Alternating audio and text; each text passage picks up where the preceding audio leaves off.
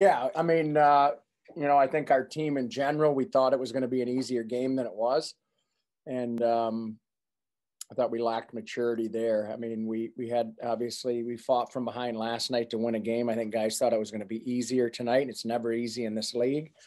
And so I thought maturity overall was a big factor tonight in how we played the game.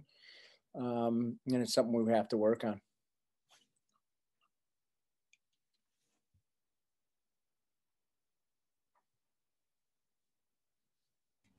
Ron, another game where you guys, started behind the 8 ball. You guys gave up the first goal. Just what can be done to get off to faster starts and throw the first punch here? Well, we took a couple bad penalties to start with. We had some of our upperclassmen took some poor penalties early in the game, and it cost us. And they're good on the power play, and they scored and got out in front early. And again, going back to our maturity, we didn't play the way we needed to play early on in the hockey game, and we didn't have the desperation or urgency that we needed to win a game Saturday night in this league, and that's about all there is to it. Ron, going into a game against David Ferentz, what is the strategy to try and minimize his impact on the game? Well, he's a terrific player. I mean, it's hard to, you have to take good angles on him. That's easier said than it is done because he's so dynamic with the puck and the way, their decor in general attacks with it and the plays that he can make up ice. So, obviously you want to be physical on those players and you want to take good angles on them so they can't generate a lot of speed. But, he's a player that's going to make his plays during the game. And, he's a big part of what they do offensively, especially on the power play.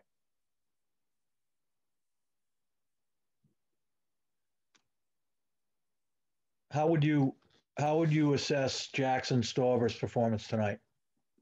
He was off tonight. I think that kind of went with the rest of the team. I don't think he was prepared to,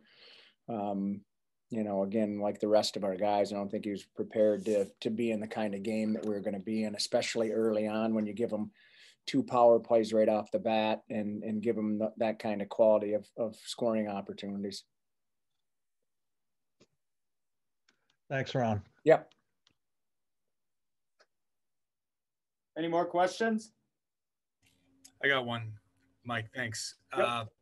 Yeah, Ron, is there something that might be able to settle down once, Nate comes back, Therese comes back, you guys have a full back to normal, so to speak? Might that help with some of the issues that you guys are having right now?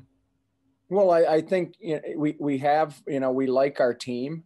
We've said that before. We like our team. We're in a situation now where we've got 3 games coming up in 4 nights. So there's not a lot of time to, have preparation time and get yourself where you need to go. Our guys know how they need to play the game. And, we're having the difficulty finding consistency in how they have to play the game.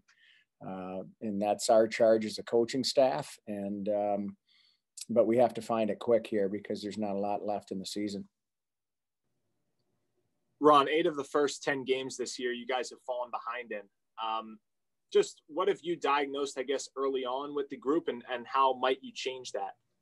Well, I think, our starts, like you say, haven't been good, but I think our ability to get through neutral zones, I thought tonight we made a ton of soft plays early and that's something you can't do against a team like BU that transitions so well.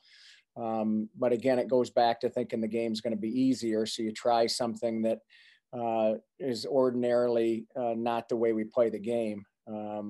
So I thought in general, I think when you come out and you make soft plays and you allow the other team to dictate the starts, you get what you get tonight and in the past games that we've fallen behind. Considering you guys were down 3-0, you got back within a goal. Is there anything to take out of that in terms of a positive, or is it basically just not really? I mean, obviously you like the guys fighting back, but you don't want to have to put yourself in that situation all the time. Thanks, Ron. Yep.